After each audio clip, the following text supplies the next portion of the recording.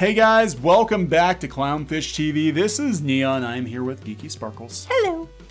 And these are not your father's Masters of the Universe figures. No. Yeah, so we got our first good look at the toys for the second Netflix Masters of the Universe series, which is the CGI series, which is supposed to be the more family-friendly, kid-friendly version.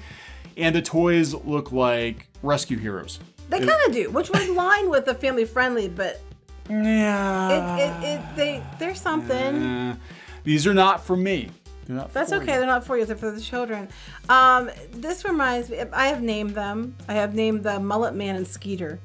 Mullet Man and Skeeter. Now look, I mean, I get what they're trying to do. I didn't expect these to be, you know, what the fans would want, because that's what they're supposedly trying to do with Revelation. Of course, we don't know if that's the case yet. But there's something.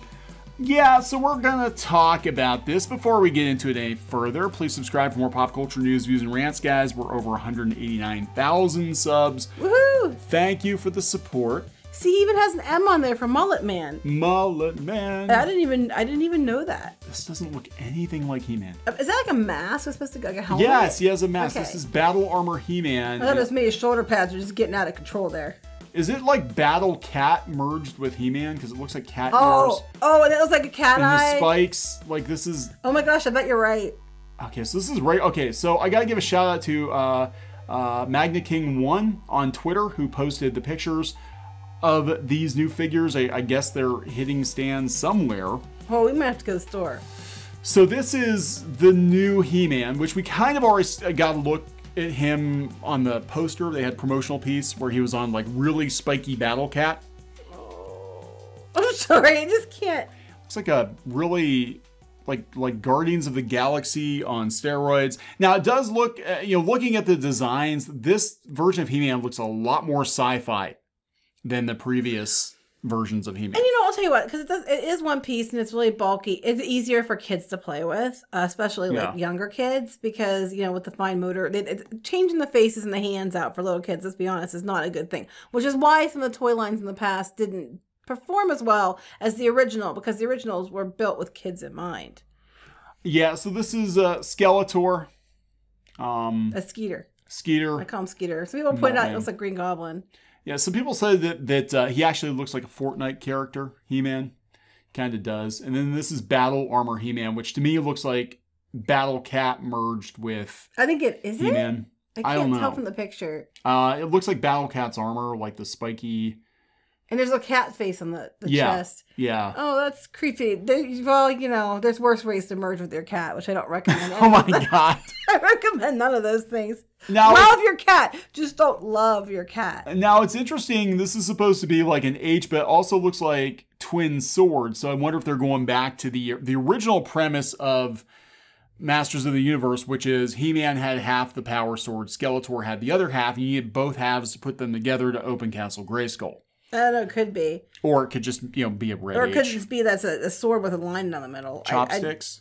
No, I think it's like one sword with a line. I don't know. But it was like an H and an M. Like, oh, look, He-Man. Even though when he's Battle Cat mode, he's just man. He's man. Oh my God, that'd be the next Masters of the Universe character.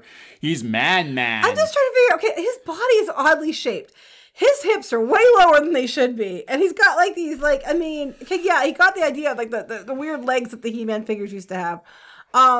But he's just weird looking. He's just like, yeah, it's proportionately unusual. We don't know much about this line. They had a write-up on comicbookmovie.com. You can see here's... Yeah, I remember when these came out. Yeah, and Battle Cat was very, very spiky. This looked very 90s, like extreme He-Man. It reminds me of his body, the way it's done is like How to Train Your Dragon, like his dad.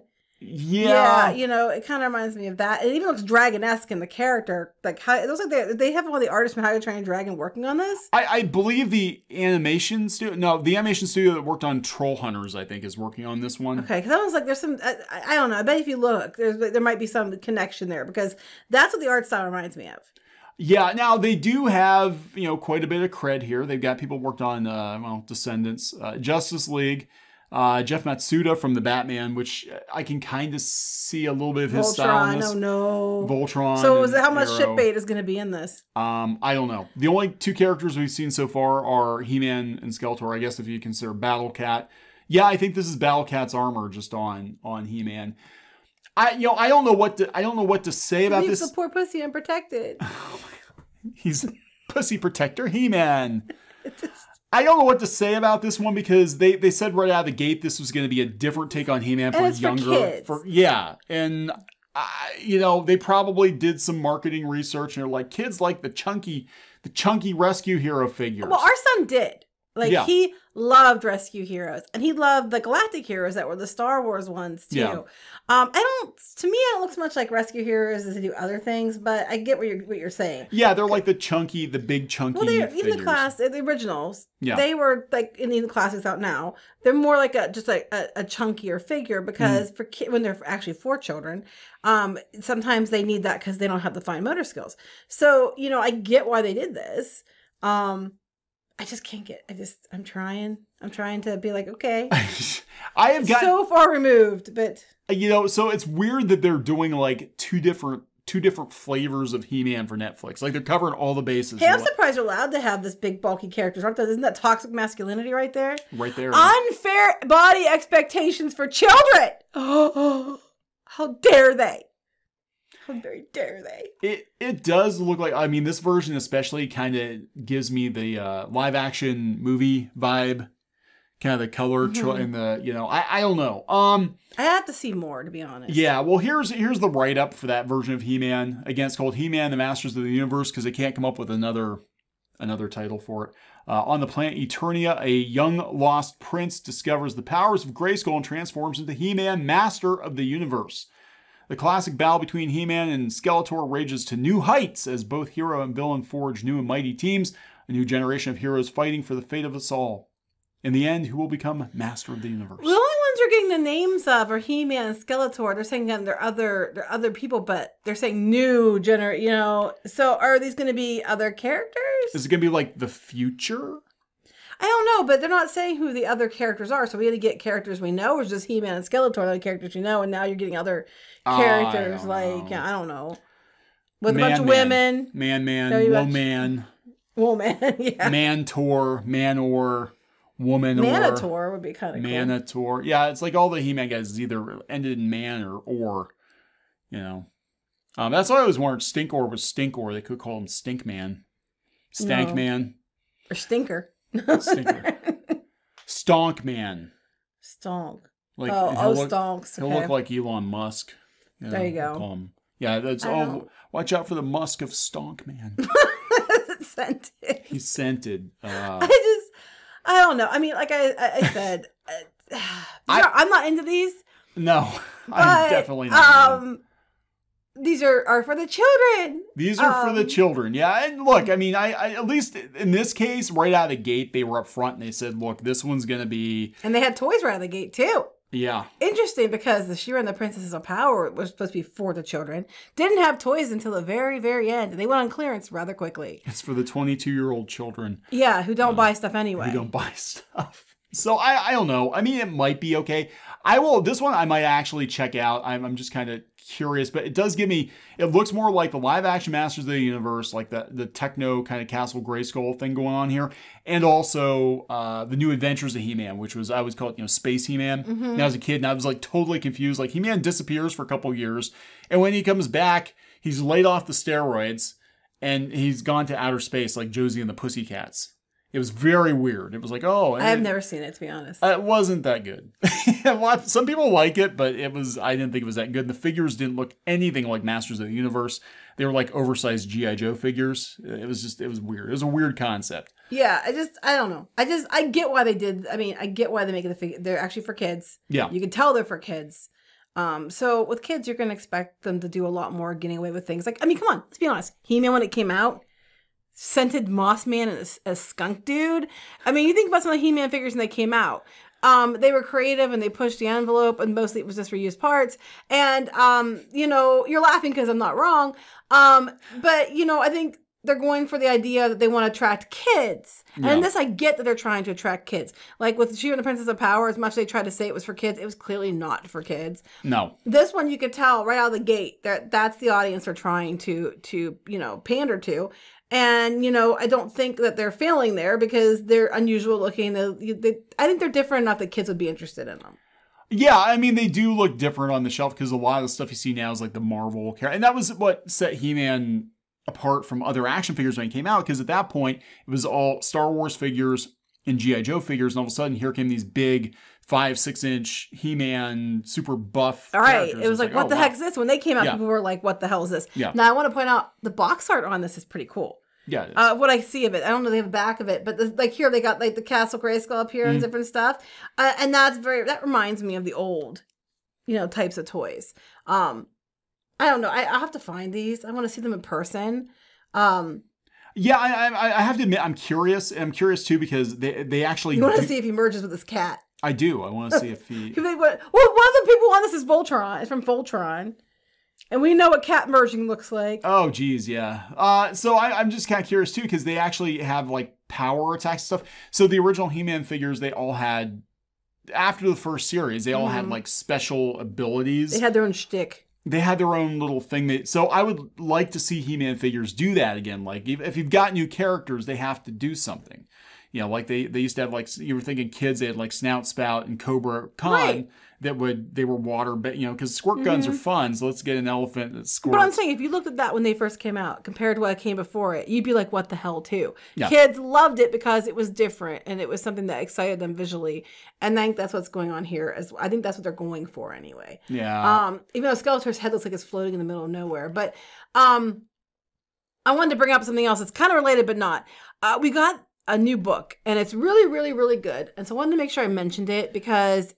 It's a very good book. It's very impressive. Yeah, Dark Horse did this guide with they had some input from some pretty notable He-Man collectors. It's basically a complete guide of up until like classics and stuff. Yeah, like every Masters of the Universe and She-Ra figure released like ever. So I think we're gonna show people some of that. Yeah, you can get it on Kindle for like $18, or you can get the hardcover book. I got it for less than that. It's a beautiful book. Yeah, it is. It is very, very good. I mean, it's freaking huge. Dark Horse put this together. It's big. It's heavy. Yeah. The pictures are fantastic. I love it because when I'm doing like She-Ra toys and stuff, sometimes I'm like, when I'm trying to buy a new figure, I'm like trying to remember what came with it. And if I can't remember, I can go to look in the book and it'll show you, here's all the parts that came with it to make sure I had it. Or if I wanted to, you know, make sure I did something. Sometimes I try to get the hair back to what it was like in the package or something like that. I can go here and see a very good picture of it as opposed to trying to see a blurry one on the internet.